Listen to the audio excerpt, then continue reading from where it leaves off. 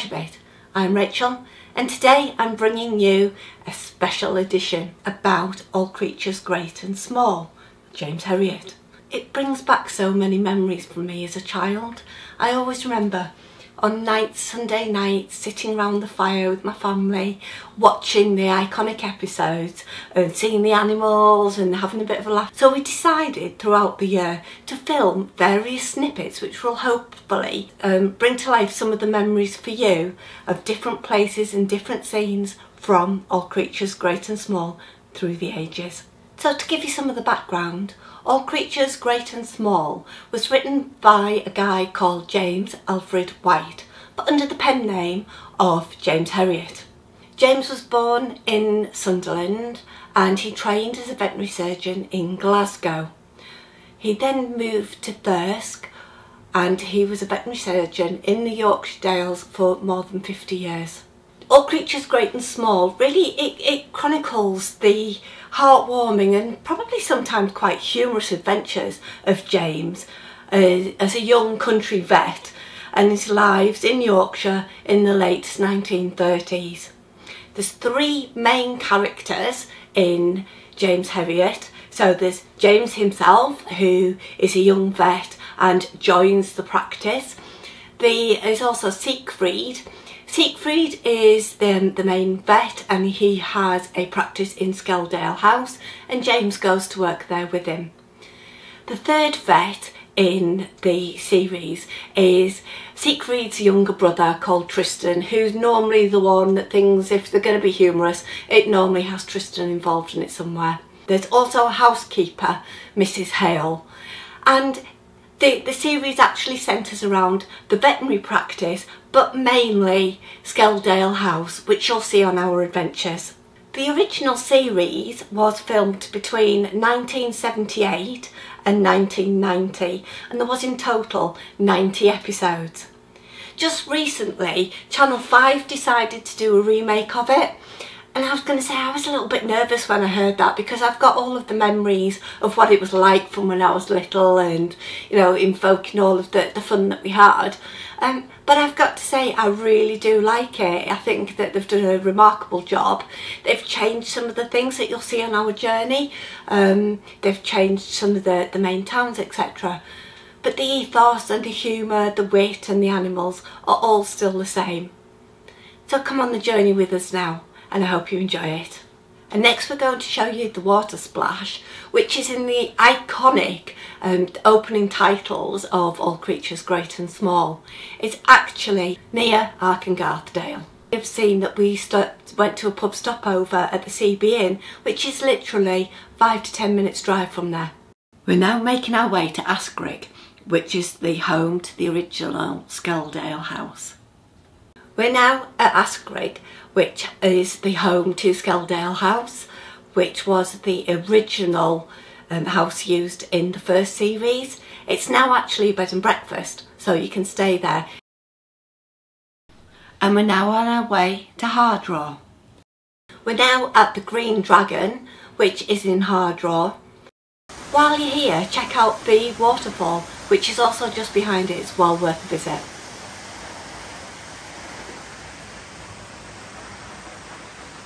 Now let's take a look inside the Green Dragon pub at Hardraw. Unfortunately, it's currently closed. I hope somebody opens it up again soon.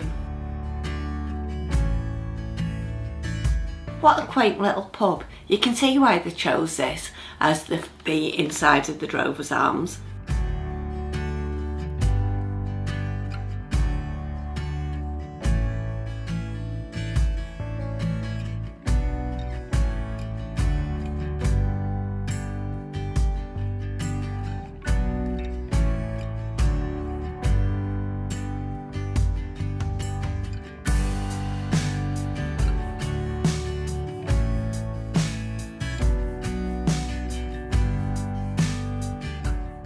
We're now heading from Hardraw over to Grassington. It's beautiful scenery on the way. They're filming the current series of All Creatures Great and Small in Grassington for Channel 5. We're now at Grassington, which is being used as the village of Darrowby in the new series. Thirsk had developed over the years and it didn't have the same feel, so they found Grassington, and it's just such a quaint, cute place. There's loads of pubs, restaurants and shops to see. There's also some great walks and some waterfalls and water features if you get a chance to go and visit. We also went to the Devonshire Arms, which is the Drovers in the series. You can see that it's actually on the windows as the Drovers. We went in there and we were chatting to the staff, and they were saying how wonderful it was to see all of the actors and actresses in Grassington, and they told us some of the stories. In the actual pub itself, they've got a replica of one of the little sitting rooms as well, so if you get a chance, pop to see that. It's really worth a look. We also had a lovely breakfast at the Devonshire Arms. I highly recommend it to you all. Now let's take another look around Grassington, or Darrowby as it's known. They've been filming the Christmas special here, which is out on Channel 5 on the 23rd of December. Before we leave, we're just going to take another look around Grassington.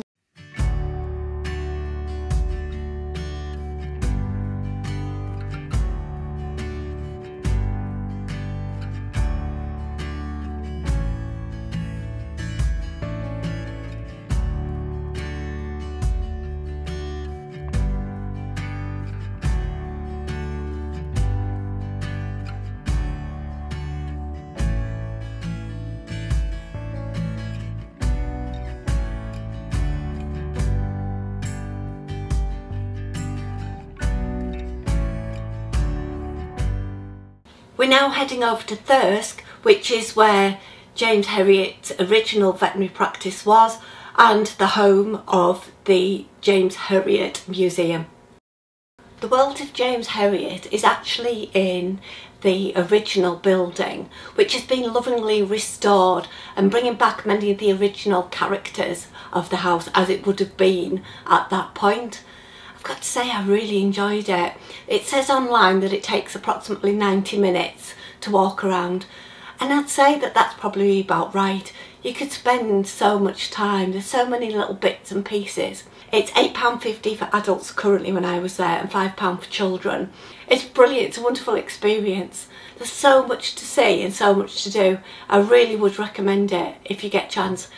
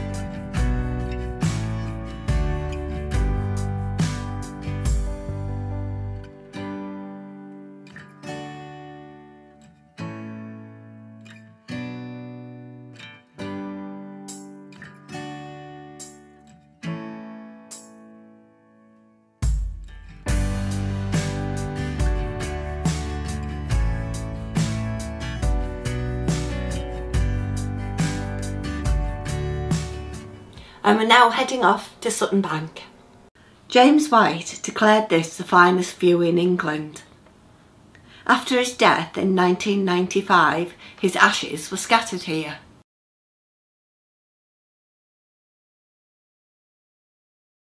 Well, I hope you enjoyed that little look about. There's still other places to visit on the list to go and see the James Herriot experiences, and I hope that's given you a feel and flavour.